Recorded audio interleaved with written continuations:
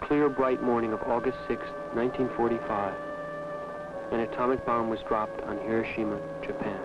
The pilots of the United States Air Force's 509th Composite Group could see flowers in the gardens below.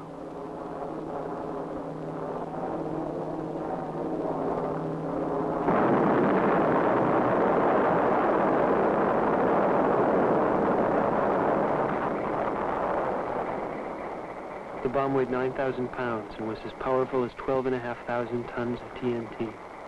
The bomb exploded within 100 feet of the target. The fireball was 18,000 feet across. The temperature at the center of the fireball was as hot as the surface of the sun. Near the center, people became nothing. Near the center, there was no sound. Like a sheet of traveling sun, eyes turned up to the bomb melted. Within 9 seconds, 100,000 people were killed or doomed, and 100,000 more injured. Within 9 seconds, the city caught fire. Asphalt and steel burned like paper. Then the day grew black with smoke and dust. Over the city rose a cloud of smoke 40,000 feet high. 2 hours later, drops of black rain, the size of marbles, began to fall. Remember, I remember. A big light comes, very strong light. I never see so strong. I do not know what is happening. My friend, she and I are always together, but I could not find her. So dark it gets, so red like a fire. All is smoking dark red. I cannot see anyone. Many people run. I just follow. Pretty soon like fog, red fog, then gray, and people down all around me. Many people look so awful.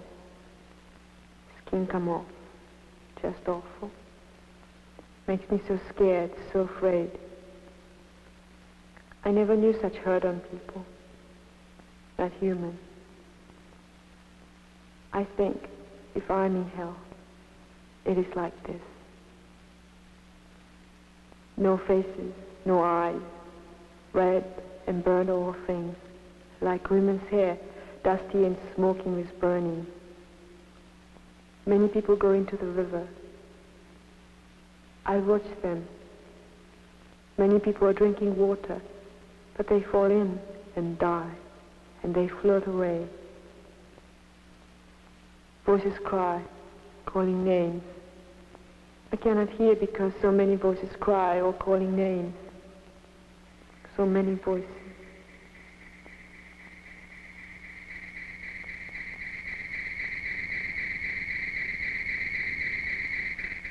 The light from the bomb created permanent shadows, burned into wood and etched onto stone.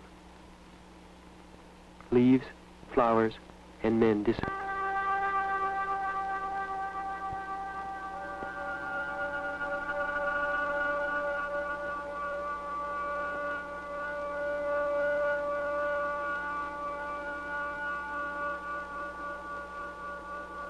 In Hiroshima on that day there was no panic, only ghastly stillness, the quiet of death. People moved slowly along the roads, like ghosts covered with dust and ash, and fell dead as they walked. By the river, people lay bleeding from their faces or hands and died without weeping. People trapped under fallen houses called patiently, meekly, "Help, if I may ask."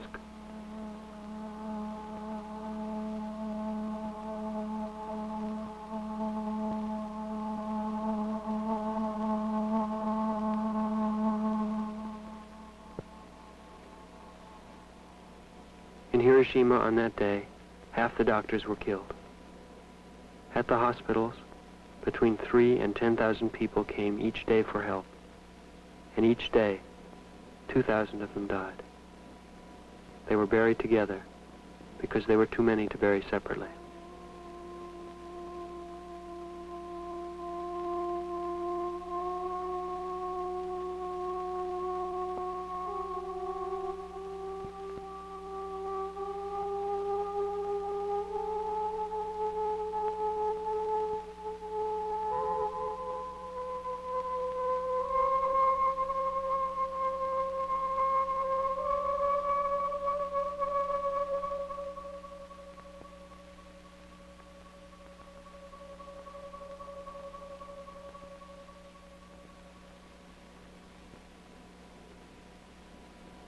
people lived in the hospitals. They had no other place to go. The center of Hiroshima was a reddish-brown scar 4 miles square. Between fallen buildings lay crumpled bicycles and shells of streetcars in mid-motion. On piles of rubble and ash, children placed handwritten signs. "Sister, where are you?"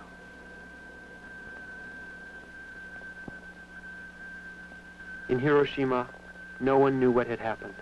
Almost no one heard the Japanese radio announce that the city had suffered some damage from what was believed to be a new type of bomb, and details were being investigated. Still, the war continued.